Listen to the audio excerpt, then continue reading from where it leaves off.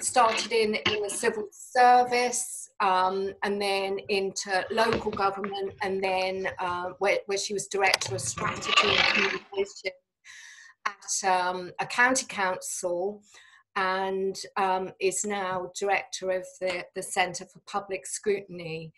So what we're going to do is, in a minute, I'm going to hand over to Jacqui, and she's going to speak. Jacqui will share her screen with us so that we can see her slides. What we've done, because we've got so many people on the call today, we've muted everyone, because otherwise it becomes quite distracting for everyone with the kind of little noises that we all have in the background. So everyone is on mute, and please do use the chat function, which is at the bottom of your screen. And I can see there's already two items in the chat function, but please use the chat function to either raise your hand or, you know, ask any questions. And at the end of Jacqui's talk, I'll go through and read out the questions for her. That's I know it's quite highly scripted, but that's the best way of doing it in our experience when you've got so many people on the call. So please do use the chat function. We are recording today's lecture, and the recording will be available to everyone that attends afterwards, as will the slides. But please don't worry, if you put a question forward, the recording doesn't see who's raising those questions. So there is no kind of inadvertent kind of breach of confidentiality or any of that kind of stuff. So that's okay. So yeah, so if that's okay with everyone, I'd like to hand over to Jacqui. Thanks, Judith. Just checking if everyone can see my screen okay, and yep. We'll get into it. That's brilliant. Oh, so good afternoon, everyone. I'm really, really pleased and delighted to be able to speak today. What Judith didn't say in the introduction is I'm also a very proud trustee of the Advocacy Project. So my passion for kindness, scrutiny, advocacy involvement brings those two worlds together, which is really, really kind of fitting. I think, sorry, I'll just... It's all right, it's all right, it's muted now. Yeah. So as Judith said, we had this session planned for quite a while, but it really does feel very timely to take a step back and reflect on the challenges, but also the opportunities of getting voices heard during COVID. And Judith and I were reflecting that it was about a year ago that I spoke at a similar event in a fantastic room at St. Joseph's Hospice in Hackney, where we were talking about really similar issues, an unbelievable change of time and circumstance. But the things we were worrying about in relation to that event was whether we'd have enough chairs in the room, whether we would be able to kind of access the technology in a way that would be accessible to people. And I think as we hopefully get through this conversation, one of the things we can reflect on is how this pandemic has led to a change in accessibility, which means that the 30 or 40 people that we had in the room, we now have probably 3 times that number listening in today. So, there are some really positives. I'm not sure whether it's as positive that I'm sitting in my kitchen by myself, worrying about cats and teenagers invading, but we can manage that. So there's 3 things I would like to explore today. The first is around the current situation and how that's impacting on the environment where we're all trying to get voices heard, and consider whether there are, why it's harder, but also the opportunities are there. And then try and take a really practical forward look about, what that might mean for us, how that might change how we go about trying to get voices heard, or actually we need to kind of carry on because people may be, as we've demonstrated today, a bit more accessible and a bit more able to listen. And as Judith said, put questions in the chat box, and if there's any other documents I refer to, I'll either tweet them out or we can circulate them later, but also feel free to make contact if there's anything that we don't get a chance to pick up today. So really briefly, just a little bit about my organisation. We are a really small charity. We have a core staff of about 7 or 8 people, work nationally, and we've been going for about 18 years now.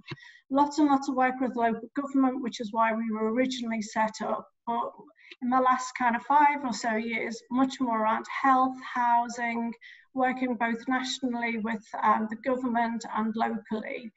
And also working with private sector organisations, those who care about being transparent, demonstrating how they're delivering mostly public services. And some of the work that we've done over the last few years, I think demonstrates our passion and belief about involving people. So we did the governance review of Kensington and Chelsea Council following the Grenfell tragedy.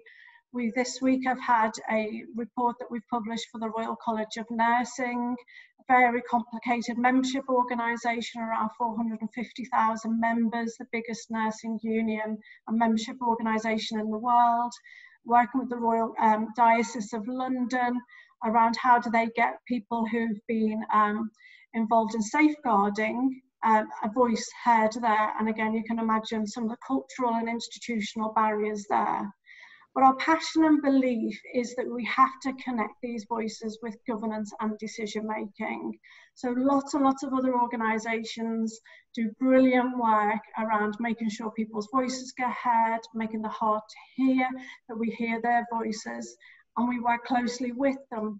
But what we believe is that unless you can evidence that is impacting on decision making, then really the impact is going to be minimised in some way. So that's about, you know, our organisation and how we go about it.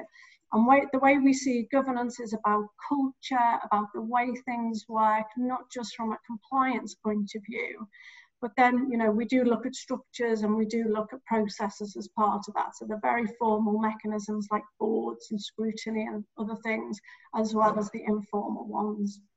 So that's the kind of introduction for us. Moving on to the kind of considering where we are.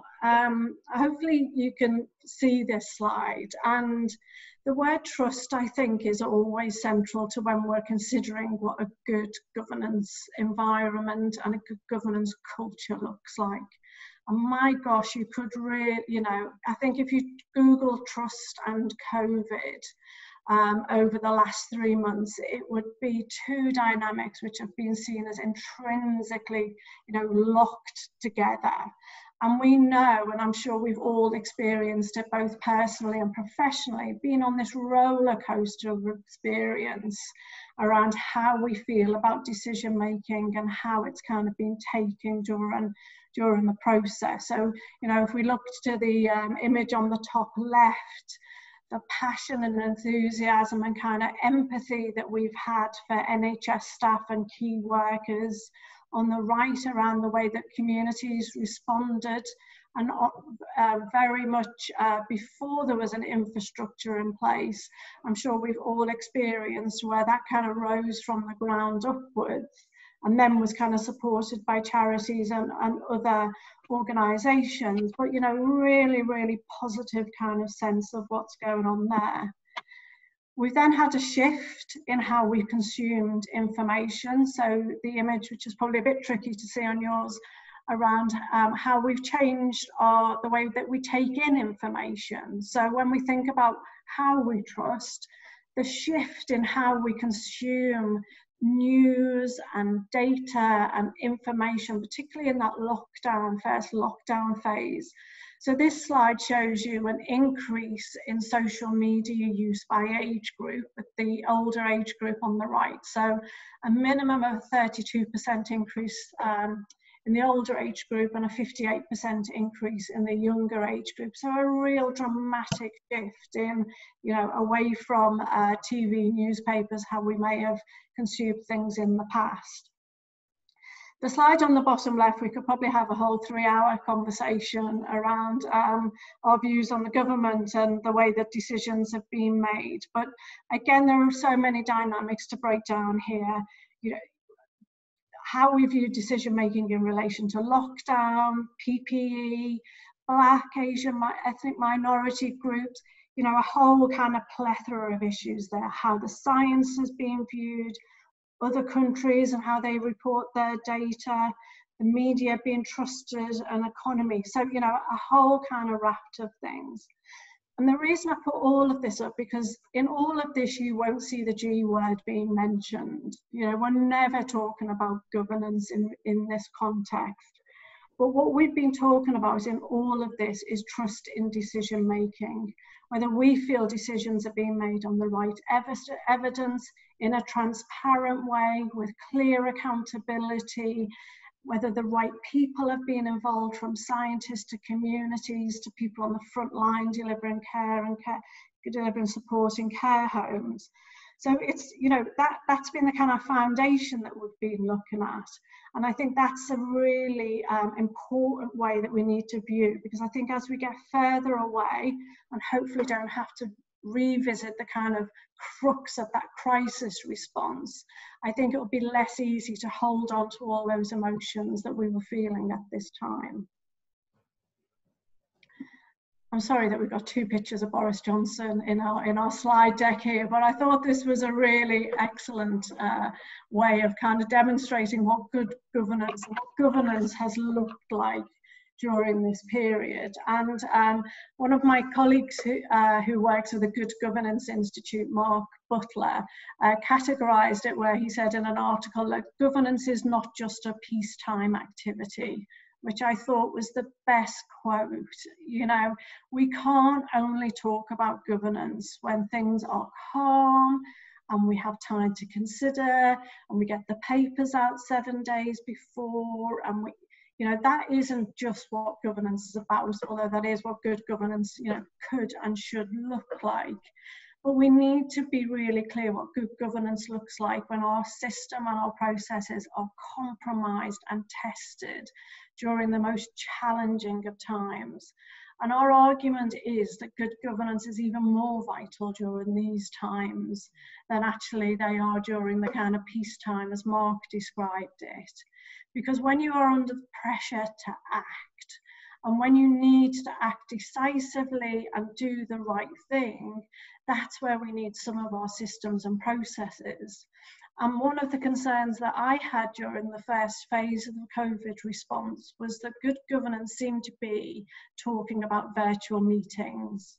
Now, I know that was one of the big challenges that we had, and actually it was very stark to think about how much of our governance rests on people being around a rectangle table or a circle, you know, a round table in a room somewhere and face to face. So I think one of the benefits will come from the fact that you don't actually have to always be in the room, and think about the impact that would have on diversity and accessibility of who could take up these roles. But again, probably a separate talk. But the principles around transparency and accountability really did need to be tested here. And that needed to be tested in the full way that decisions are made, not just when we get to that bit where they have to be in public or they have to be reported in public. So some of the good habits around governance, around the principles of listening, using insight, culture and ways of working, looking at complaints, looking at the evidence and information. And I'll go in a minute, I'll talk about some of the routes that we have to get voices heard in health and social care. But I think that principle of maintaining good governance is one that we do really need to hold on to. And I think particularly again, as we get into this phase, which is a bit slightly calmer for some parts of our sector, and looking at what that shift in governance means. Because I think what we've seen, and it's probably difficult to put a percentage on it, is that some organisations saw this as a way to move away from governance. And I'm not just talking about that first kind of couple of weeks where I think it was, you know, the priority was absolutely on protecting staff and maintaining critical services, and maybe not the time to have a governance type discussion. But I think as time has gone on, and I know probably from local government where we've got more of an overview of the sector, the organisations that have rushed to put back scrutiny and those that haven't, I think there's a kind of consistency maybe in how they've approached their governance pre-COVID. But I think there is a reality that we are operating in, and there were so many, and looking at the images for this slide, there were so many tragic images that we could have included here. And hopefully you can see the one on the right, which is got the image of presumably the lady's husband that she's visiting there. But, you know, the reality is that we have been in a lockdown situation where our first priority has been protecting lives. And, you know, words like unprecedented, and, you know, we know that it has been a really, really challenging and a very, very difficult time. But I think what these images have shown us is how our frontline staff and organisations in the health and care sector have and I'm sure, you know, a lot of you on this call with the jobs that you have found creative and alternative and brilliant ways to keep people connected and to keep their voices being heard during the crisis in as difficult a circumstances as they have been. And I think that level of resilience and that commitment to making sure that, you know, we keep hearing people's voices and vice versa, people know that we care about them, is crucial. It really is crucial. But I think what we do need to recognise is the situation where we were previously is probably not coming back for a while. So we do need to adapt to how we work, but also see some of the opportunities that exist within that. I love that picture on the left. I might have to get that as my screensaver too. So you'll know a lot of this already, but might just be helpful to kind of include it here. So how has it made, you know, COVID made it harder to get voices heard? So decision making has not been business as usual. So from a health perspective, you know, a very centralised model of decision making went even more centralised, very command and control, central management of resources, decision making, shifting, you know, so very, very kind of different approach to how decisions were made there.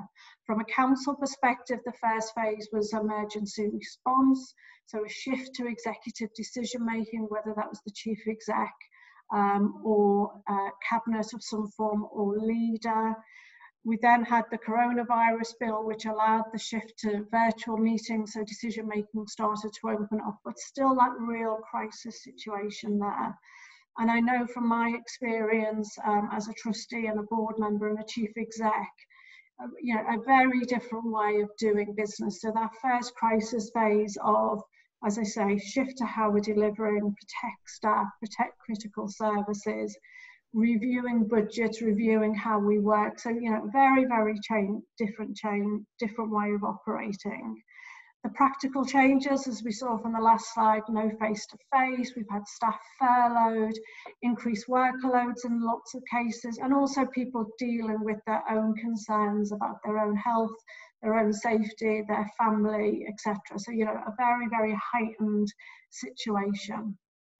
I don't think we can underestimate the impact of funding. And I think, again, if you look at the differences that we've seen across the sectors, so, you know, not my words, but you could say the NHS was given a blank check to start with. I know that's not the reality early on, but that did kind of shift how the NHS was given permission to respond and the resources it could allocate.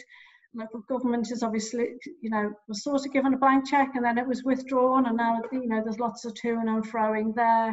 Similar in housing, charity sector, you know, an absolute pittance directed after the work of the NCBO there. So a real different kind of environment that people are operating in. And the flip side, and the response dominating the agenda, and the flip side of the digital inclusion that we're all benefiting from today has been a real shift in a digital exclusion. So, you know, we know that people high statistics, particularly in older groups, vulnerable groups, around how people are accessing information. We know the statistics around children's access to PCs for homeschooling. So all of this creates a context where it's been very challenging and difficult to get voices heard. When it may have been getting to the top of the agenda, you know, it's been pushed down for lots of valid reasons. I think in some cases, maybe less valid in other organisations' cases. But we're here to not be too negative and to see a positive and a silver lining in the crisis and the opportunity that it creates for us to get voices heard. As Judith said, the last week could not, you know, the shift that has happened in how people are getting their voices heard in ways that, you know, some of them are traditional methods around protesting, around you know, social media campaigns, but the public reaction to health, social care, inclusion, equality rights has probably been higher on the agenda than it's ever been before. Now, we know the government might not be responding as quickly as we might want them to, but what a great time and opportunity to get voices heard. And the chance to get voices heard where people have lived experience. And I could talk about the Marcus Rashford example for, you know, someone who is a celebrity but has a real personal, so if you don't know, if you haven't been on Twitter today, so Marcus Rashford, 22-year-old Manchester United footballer, has done a lot of work during lockdown around child poverty, and has been campaigning for food vouchers to be continued during the school holidays, free school meal vouchers. So someone who had personal experience of that himself. So, you know, the way that government and others are being influenced at the moment, the sands have shifted, and, you know, it is a very, very different situation out there. The second is around commitment to reset and not just recover. So in emergency planning language, we have the crisis response and then we have the recovery response. And in the past, that has been, we will go back and put everything back together in the same way that it was before. And I think it felt like the conversations we were having about the environment, the conversations that we're now having about equality and inclusion, the way that the community has stepped up, the shift in power that has happened, how public services are being delivered, everything from doctors, online conversations, you know, right the way through to the whole redesign of social care. It feels like all of these are on the agenda. And I think all of us have got a responsibility to really push now and really take forward that debate. And then the final one is the revolution about digital working and accessibility. And as I say, really keen that we don't just talk about you know, working from home, as great as that is most of the time, or, you know, virtual meetings, but the opportunities that can create from an accessibility point of view, the barriers that have existed from engaging with people with lived experience, engaging with people with disabilities, engaging with people with mental health problems who find those kind of, you know, boardroom type situations or the very traditional consultation and engagement situations very, very challenging for them to get their views across. What a great opportunity it is for us to start to have a different conversation in a very different way. Not forgetting, as the picture on the bottom right shows, that the good old-fashioned protest is still a good way of doing things. The town hall meeting, you know, we don't want to get rid of face-to-face completely, but it feels like there is this opportunity as we start to come out of this to have a think about ensuring that the value of people's voices is recognised, but also the ways that we hear those voices, we can start to think about that. And I know in the Advocacy Project, you know, we've really been looking at, well, how does advocacy take place and how can we kind of, you know, take advantage of some of the opportunities there, as well as learn the lessons of those people who have felt that, you know, they haven't had their voice heard because we haven't been able to connect with them in the way that they feel matches their needs the most. This looks like a very dull governance slide, so it's the only one I think in here, but I just thought it might be helpful, and I think, you know, all of you who are here will recognise this. But I think it is helpful when we start to think about the practicalities of, well, how do we move forward in this world? And how do we think about the way that we can influence change and influence the way that decisions are made? And all of these boxes kind of connect, and lots of interdependencies in between there. But I think when we do think about the way that voices are heard and the way that we can start to apply some of the lessons as we debrief around, well, what worked well, what didn't work well.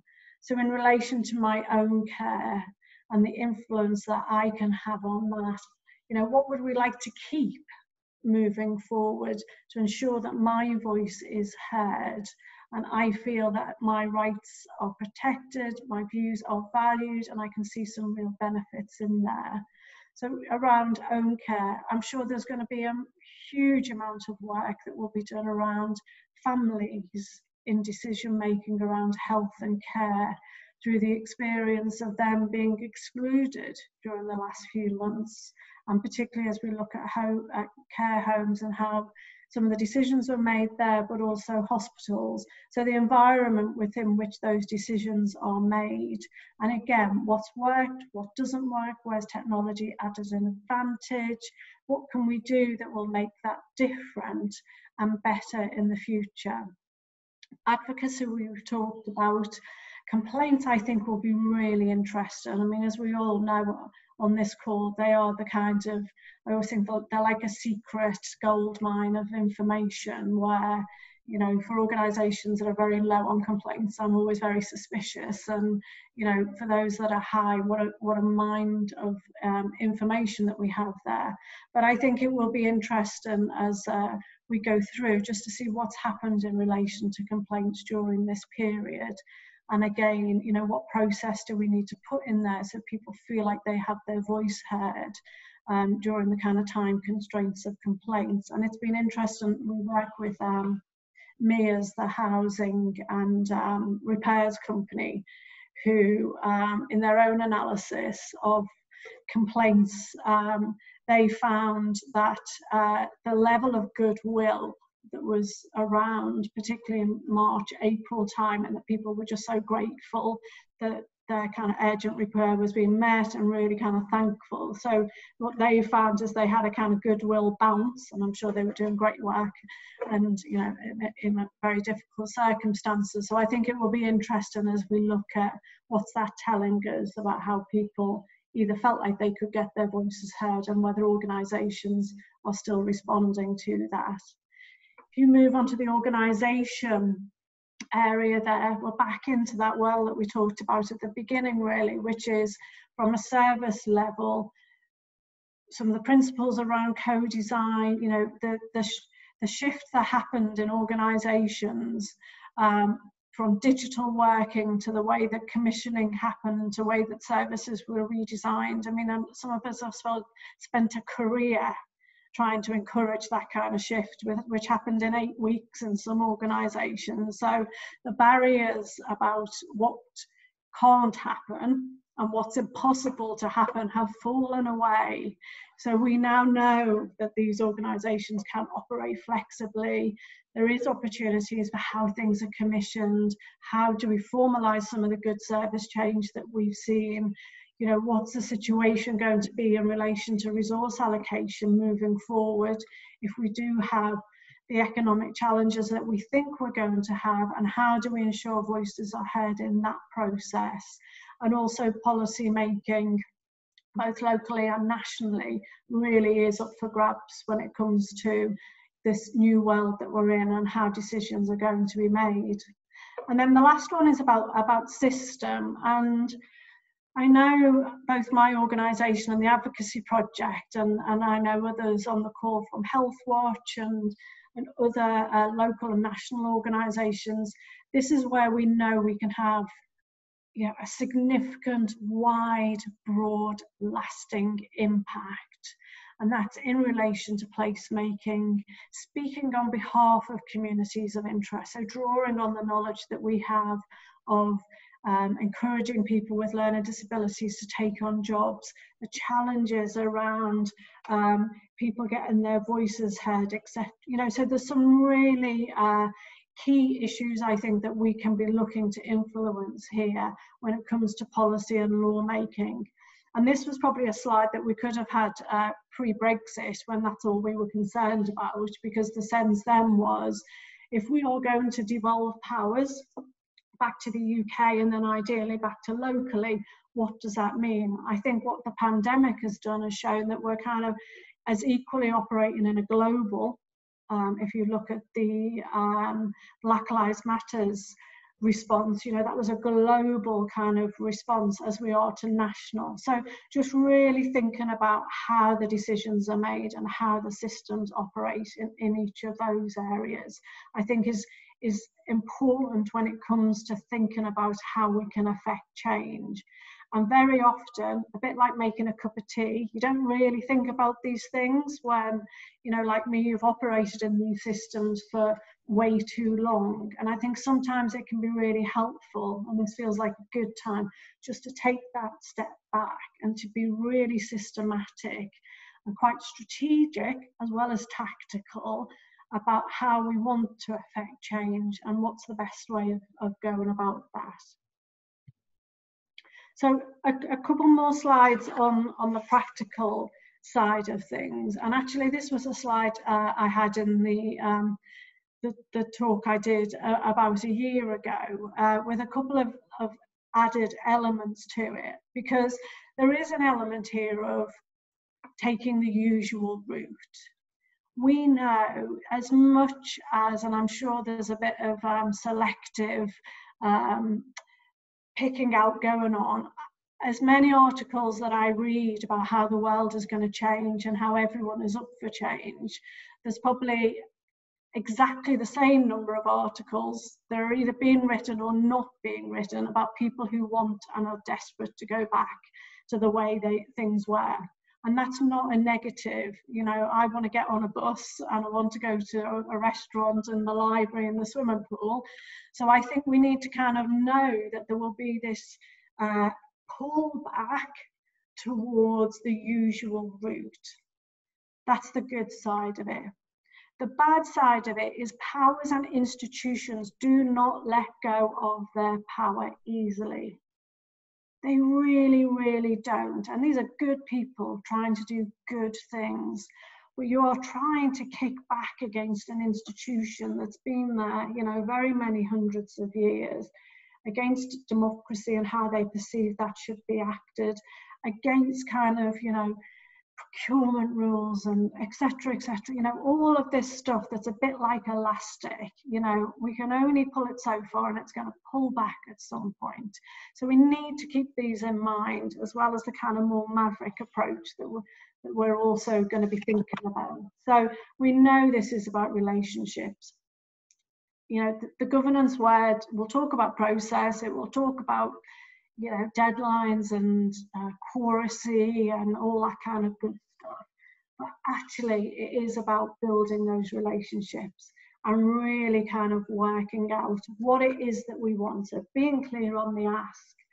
And then we get into where the previous slide was, so understanding where the power lies and how those decisions are made. So, if we think of a health example, or if we think of social care example or a particular setting, very often, the old analogy, isn't it, where, the PA is often the most powerful person in the organisation because that's where the gatekeeper sits. You'll know organisations actually where the commissioner is the person that when they make recommendations to the politicians, all of those recommendations are, you know, so it is just about building those relationships and building that trust, which is, we want voices to be heard because we firmly believe that we will deliver better outcomes as a result. So we're not just here to cause trouble, we're not, well, you know, we might be perceived as that, but it's not just negative. This is about trying to collaborate and find ways to work together to deliver better outcomes. Knowing the structures and the rules, I'm sure nearly all of you on here kind of, you know what they are, know where they can be bent, but it is really important, not the legal and the procurement ones obviously, but you know where some of the others can be, and actually find your way to get in there, to be telling your story in a human way, but with that strong evidence base. And I think that's the element, you know, what's the narrative, what's the story, how can we present here? And again, back to the Marcus Rashford example, telling it in a human way, but having those statistics there that can talk about 1.3 million children now won't be hungry, or, you know, what the impact will be. Creating the internal supporters, and being noisy and determined when you have to be. And I think that I probably should have said when you have to be, because I think there is something here where, you know, you can also get things done in a quiet way. And that doesn't mean you're not going to run a public campaign or you're not going to try and find ways. But I think some of the trust and relationships is built on by showing that that's the way that you can operate. But when you need to, escalate as well. And the final slide is just around where the new opportunities will exist. And I think these are probably the tip of the iceberg around how things will, you know, people will want to think differently, but what will the governance and the engagement and the involvement routes be as we move forward? So probably on the, I'm sure you will have heard of around NHS Reset, which is a campaign that the NHS Confederation is running with lots of supporter organisations around, well, what should the future of health and care be? We know that, you know, nearly every local organisation is going to have some sort of review of their COVID response, whether that's a board-led review, an operational-led review, scrutiny, you know, it will happen. And I think that's where organisations like the Advocacy Project and like all of your organisations, there will be calls for evidence for this, or there will be opportunities where you can be pushing yourself forward to make sure that the voices are heard, and heard in a way which is conducive and kind of, you know, welcoming.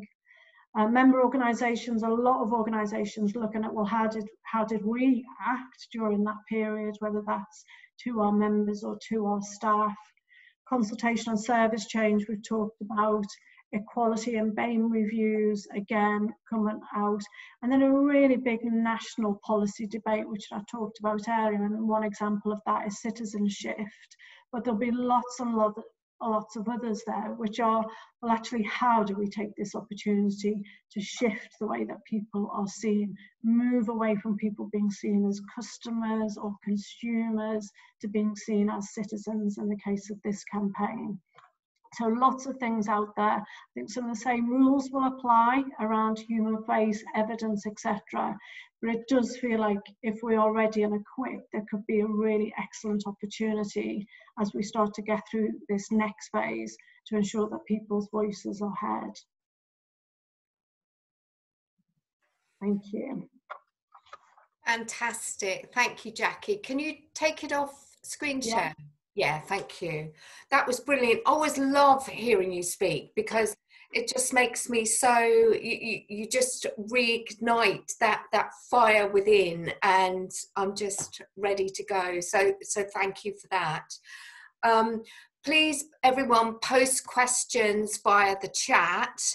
And while people are thinking about that and doing that, there's one from John Williams and also one from me. So one from John, should individual also include agency?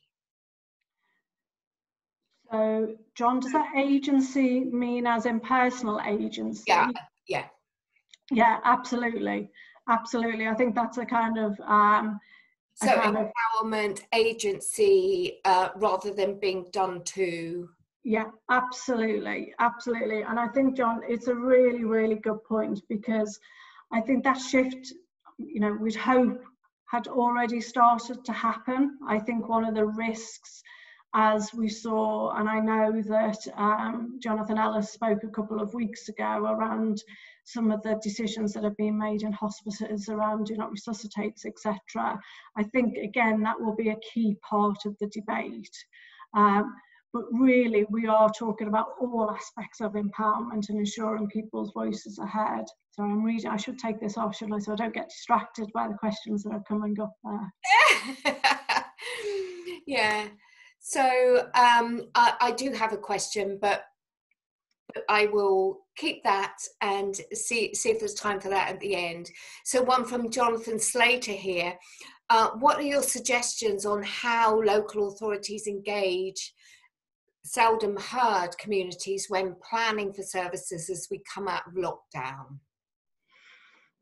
I think there's some aspects of this, Jonathan, which, you know, we would have, and I'm sure you would have been advocating for prior to lockdown, which is, you know, firstly, working with organisations and agencies where there are already relationships that exist and finding creative ways to ensure that seldom voices are heard. I mean, we know, and I think, you know, it's exaggerating to make the point, but running the town hall meeting at 7 o'clock on a wet Wednesday and expecting people to turn up when you wouldn't anyway, but also, you know, a certain type of person, a certain level of confidence, the people who usually engage will do that. And there are some examples where people have done it well, but it does feel like there are some really great opportunities to build on what's worked during lockdown. So looking at how community responses have worked in particular localities or with particular groups, looking at whether digital engagement has enabled more accessibility and more inclusion for seldom heard groups, as opposed to, you know, them becoming more excluded. So I think the level of kind of creativity and determination that we all try and show every day in making sure we're here, that's where we need to get people there. And I think when we're looking at kind of maybe less resources being allocated, there's even more argument for that. So next we've got a really great question from Cynthia White. How do we approach auditing and challenging where easements in health and social care have moved from temporary to de facto permanent? And I would add to that, sometimes easements we've observed that they have to be enacted, but sometimes they're informally rather than formally acted. Yeah, and I think we've also seen examples where people have kind of signed the check and may not have cashed it yet around easements. I think that's probably one. I mean, it's not easier because, as Judith said, sometimes the practice does not match what's written down on paper. However, there is a transparent democratic decision-making process which is around easements that we should be able to challenge and able to, you know, approach the organisation to see what's happened there with evidence about what's happening. So I think there is a process there, and it's not unreasonable to approach the council or approach commissioners to say, you know, what is the process going to be? How is that there? And if we need to get into freedom of information, if we have to, although you wouldn't really want to, you'd want to be able to get there through a different route. The other thing I was going to say around opportunities, and it doesn't apply to everyone, but people are slightly more accessible in these circumstances as well. I know people are still overwhelmed with emails and others, but these people who have been kind of, you know, locked in proper meetings or traveling all over the place. So sometimes, you know, you can establish that connection a bit easier, but it should be auditable and it should be transparent. I think the challenge will be where the practice is different than what the legal position says. Yeah, absolutely, and challenging decisions where you think they're not in line with what it should be? Absolutely. That was a great question from Cynthia, who is chair of City and Hackney Older People's Reference Group. So thank you, Cynthia. A great one from Tanya now, Tanya Maskell. How can we navigate the difficulties of advocating for both individuals and communities as a whole? Because sometimes, possibly often, you find interests being at odds with each other. So how do you value, that's not the right word, but how do you weigh certain voices against others?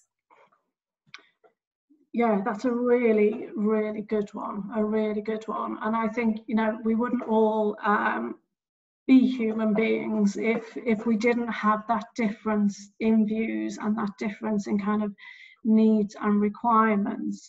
I think really it is being clear on what the ask is and how we kind of articulate that in a way where we are able to communicate the complexity of some of these situations. And I think, you know, thinking about how the Black Lives Matter debate has, not debate, but, you know, the kind of issue has arisen, the complexity and the kind of variation and the, you know, even within the movement, the different angles to the argument there, I think it's shown that policymakers and the public and other interested parties are really quite sophisticated in how they can take on these different challenges and the kind of difficulties that organisations have in working out where to direct their resources and where to and how to respond. And I, you know, when we think about the issues that we're dealing with, they are in some cases unprecedented, as we've talked about it. In other cases, they are kind of, they've been around for a very long time. But being clear what the ask is and what the change is, and then being able to articulate it in a way where those people who we've been working with can see their argument in there or can see their situation in there somewhere. But the other thing is you can't please everyone.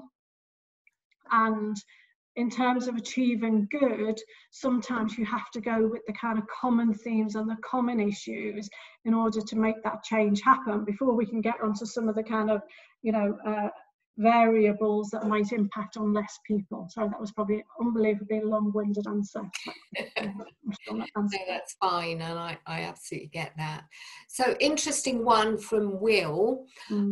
Non-statutory community advocacy appears to be underfunded. It's almost, you know, if you look at the tenders coming out now on the portals, very few of them have non-statutory advocacy, community advocacy, meaning that growing demand might not be met. And could this be bolstered as a response to lockdown so that as we come out of lockdown, people get their voices heard more effectively? Yeah, I mean, the intersection of voices and commissioning, I guess. Yeah, and I'm sure it's one that you'll have a view on, Judah. I mean, I think the answer is yes. I think the challenge will be whether organisations are able to kind of join up during this period and be able to see. I mean, you would hope that that is the sort of change that we would want to see coming from this. I think what we don't want to happen is, you know, we want every organisation to value non-statutory advocacy and be investing in it as we would hope they should be doing. But I think you're right, what is the opportunity that the Advocacy Project and other organisations can be pushing, which is for this phase as we come out of lockdown, what does advocacy look like during this phase? I think is a really excellent idea. Yeah, absolutely. And working with community groups, I guess, building the capacity of community groups, people and groups to advocate for themselves and others. So there's maybe something that we need to do as an advocacy sector and as a broader society to build the capacity of community people and communities to advocate for themselves and others. great question here from my good buddy Joe from the Kensington and Chelsea Social Council. Our local authority listened to the community and to the Centre for Public Scrutiny, address elements of good governance, adopting the 12 principles and going on to create a charter for public participation, but they stopped short of embracing some of the letting go of power to the community, characterising it as an ask for devolution. A review of the new systems is to be done by the council without resident input. So how can communities ask for genuine co-production without spooking the horses? Power being released glacially is destroying a nascent sense of local democracy, which was beginning to seed. Yeah. Wow, what a beautifully articulated Absolutely. question. Yeah, I think this is a really good example of the, as we say, the kind of glacially pace that change can happen. And actually thinking about reflecting on the context that Kensington and Chelsea were operating in immediately post Grenfell to 3 years on, where maybe the attention and the spotlight is not as sharp or bright even around how they're reviewing their system and their processes. I think it might be worth us having a conversation offline about this, just to kind of, I mean, we obviously hold no kind of power over making councils accept our principles, but we might be able to do some prompting. But I think this is a really, you know, a great example of the enthusiasm that can happen immediately after something terrible has happened, or when there is a great opportunity, but actually that kind of elastic band of the system pulling power back, even to the point where, you know, we're going to do a review without resident input, which is just, you know, unbelievably not acceptable, even if they're not going to let go of power anyway. So yeah, a depressing reminder, I think, of how we need to kind of keep the pressure up and keep that kind of system going, which is using the informal, using the formal, really trying to, you know, not letting go and being resilient even 3 years on. Yeah, great idea. And so we can follow up separately on that with KCSC. And then a couple more here, one from Seneha, one from Asia, and then we're coming close to 4 o'clock, so we can't be too much more. But if people do have questions that don't get answered today, please do email them in. And what we can do after this event is pull together a Q&A that Jacqui, you and I can work on and then send out to everyone. So from Seneha, sorry, my screen's just gone. So here we go. How do we join up with other organisations and work transparently to raise and tackle collective issues whilst maintaining independence? Yeah, so that's an important point, that we're, as a sector, as the charity sector, as the advocacy sector, maybe as CfPS, we're kind of raising issues and we're challenging, but at the same time, there is a sense of, there's a commissioning relationship there as well. So, yeah. Yeah, I think this is that kind of, I'm sure there's a framework in there, which is, you know, being really clear what the ask is and really clear where there is benefit and extra power and impact that can be gained from joining together.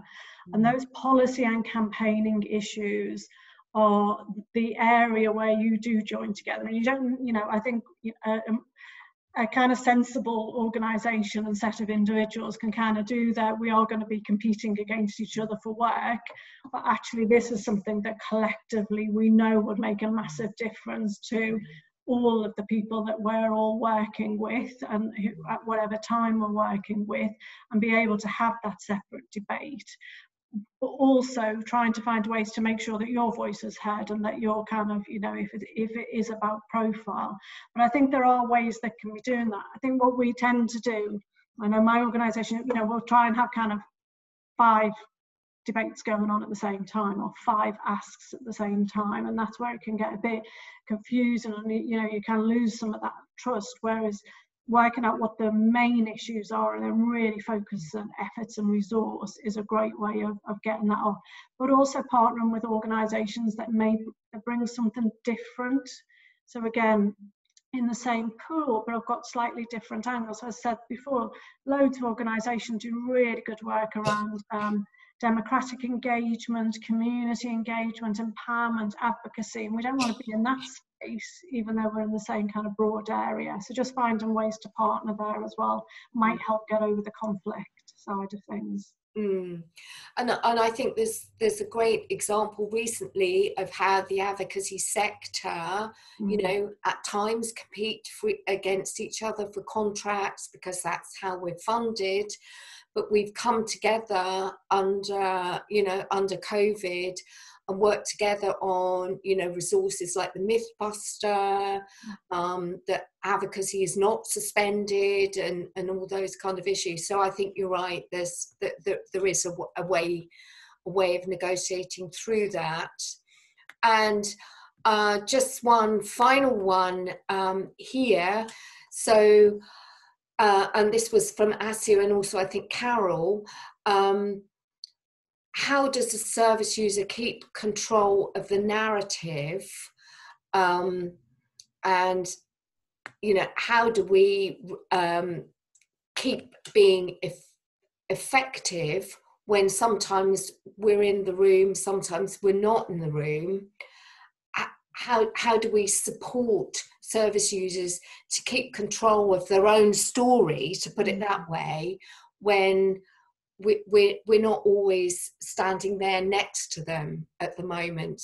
And maybe there's no, you know, great answer to that at the moment, but maybe that's one of the things that we need to make sure that comes out of this current crisis, if that's the right word, that we find ways of doing this. But yeah, and I think there's something about that kind of very individual perspective around, say, how decisions are made about, you know, my own health and my own care, through to how do we use not use, but, you know, take an individual story and use that to amplify the kind of human face of what we're trying to communicate from a governance and a decision-making point of view as we get further up the hierarchy. And I think that's part of the challenge. I think there's a really good point about the individual and how do we kind of get voices heard from an advocacy point of view when we're not in the room, right the way through to how do we then amplify that and make sure people are, you know, feel like their kind of rights and dignity and everything else associated with that is protected and respected. Yeah, absolutely. Okay, well, we're just about at 4 o'clock, so I think we need to bring things to a close now. So we will share the recording with everyone. We will share your slides with everyone. If anyone's got any other questions, please do send them in, and we will make sure that they get answered. And sorry, I'm just looking here. There's something else coming. No, it's fine. So we'll share the slides. Any more questions, please do let us know. We'll answer them. And just an amazing thank you, Jacqui. It's been absolutely brilliant, and we've got all sorts of you know, messages coming in saying what a brilliant session that this has been. Thank you so much. And yeah, absolutely inspiring. And I'm really fired up about the opportunity that we've got moving forward. So thank you for reigniting that fire. Yeah. Okay, thanks everyone. Bye.